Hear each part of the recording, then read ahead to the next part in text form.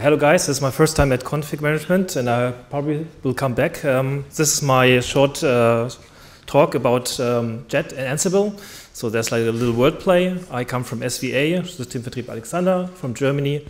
And yeah, let's go on. So has anyone ever heard of JET before? JET-Torch? Ah, cool. Okay, some. So yeah, it was founded by Michael de Haan, or created by Michael de Haan, and he was also the founder of Cobbler, Funk. Maybe some people know this Ansible, I guess so, and OpsMob and JET-Torch. Spoiler: it was discontinued. So what is Ansible's initial success based on? Well, timing. It was really needed at that time to have an easier access to way to configure. Documentation was great, was many early adopters and visibility in the scenes in the community. JET-Torch stands for JET Enterprise Professional Orchestrator, and it was is created for Apple systems and Linux systems, and you can install it either from source or with Rust. This is actually for the people who want to watch the video later on. You can take a snapshot or just pause the video. These are all of the ones, and I will talk about some of these features. Many will look very familiar to you. So yeah, the basics by JET. Of course, you start with the playbook. You have it in your Git, and you write it in your YAML, which JET uses a specific dialect of YAML. And then you have your control machine, then which configures the hosts which you have configured or defined in your inventory. Playbook syntax looks pretty much the same. As you can see, we got groups, keywords, task handlers, and different roles. So as an Ansible veteran, or how do you say this, like someone who's very proficient, it should not be very new to you. Here's like a very basic playbook. You can see the structure, and you got here, for example, the groups, which are defined in the inventory, for example, and the tasks. This is another example where you use roles. So if you look in the middle or on the bottom, and from the get-go, it's pretty much very adaptable for Ansible users. If we take a look now onto tasks, you see that there's on the first line there's a module call with a YAML tag. This is kind of different, and this is part of the syntax in JET. However, it does pretty much do the same as the way you do it in Ansible.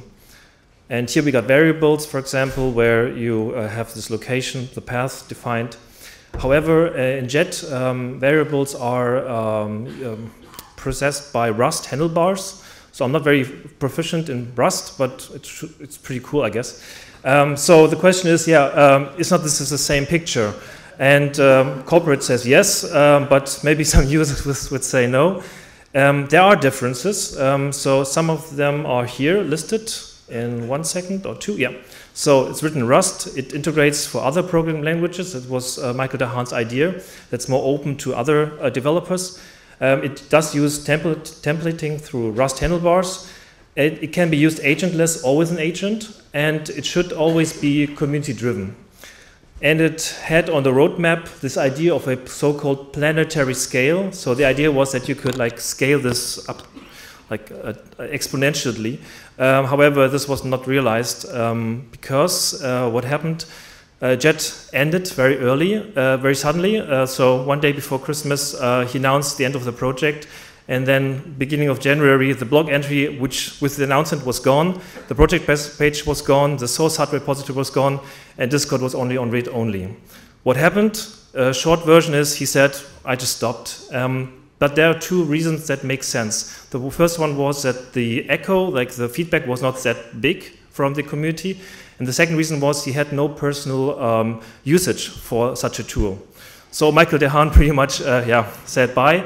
This is a meme by my colleague, Niklas Werker. He has also a talk today here. Please visit him. This is his idea. I think it's on point. So anyways, JET est mort, long vie au JET. Basically means JET is dead, long live JET. So what do we do? The repo is, there's a mirror repository on GitHub you can use. So it's not really dead. Of course, it's open source. We can pick it up. And should we actually pick it up? Is it actually needed? And I would say yes, yes, yes. Not because Ansible is broken or anything, but it's always good to have a competing idea. We should never opt into monopolization of things. If they run smoothly, that's good. But it's always good to have like different ideas coming up. Thank you for your attention. That was very nice. And talk to me, please, later on.